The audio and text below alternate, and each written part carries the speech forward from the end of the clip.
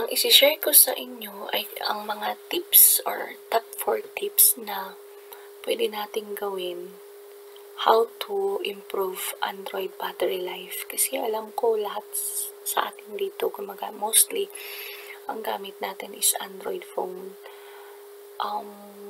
Tapos, minsan hindi umabot ng 1 day or hapon, wala na yung battery natin or 0% na yung battery. So, may mga ilang tips na pwede kong ma-share sa inyo para po ma-improve naman ng kahit konti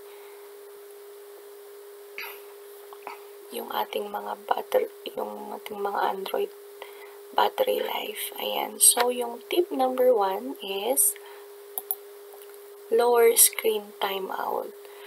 Yung screen timeout na to is kung paano ninyo parang display din siya after yung matapos, or for example, nag-text ka tapos iniwan mo yung phone mo, 'di ba? Mas maganda yung pag hindi mo na nagamit ng kahit ilang seconds, sana mag-o-off siya.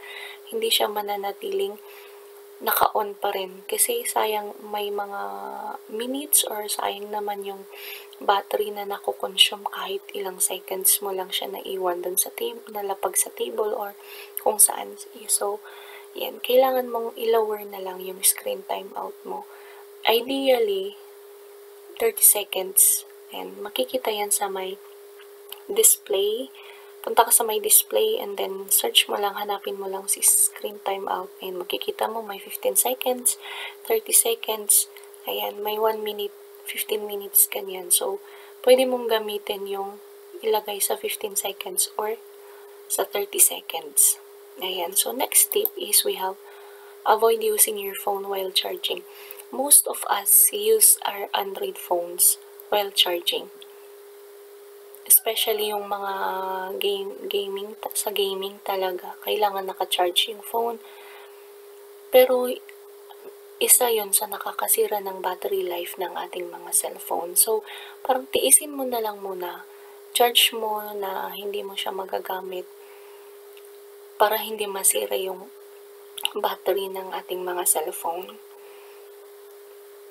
Ayan. Avoid using your phone while charging. Ayan, yung tip number 2.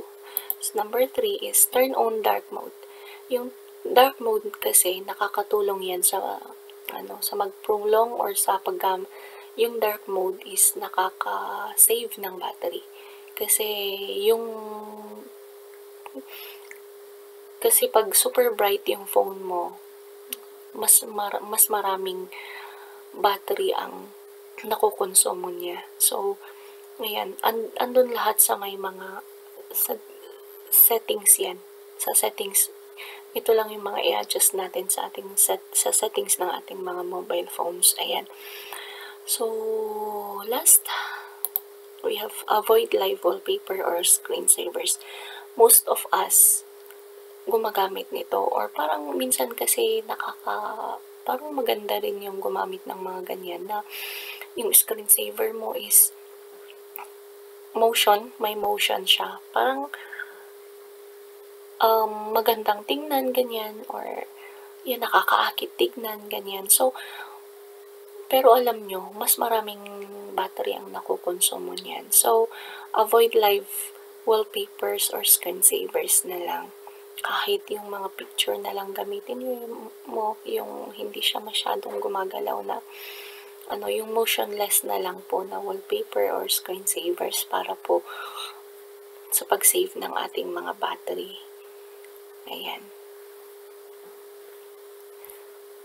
That's all for the tips na pwede nating i-adjust or pwede nating ayusin sa settings ng ating mga mobile phones.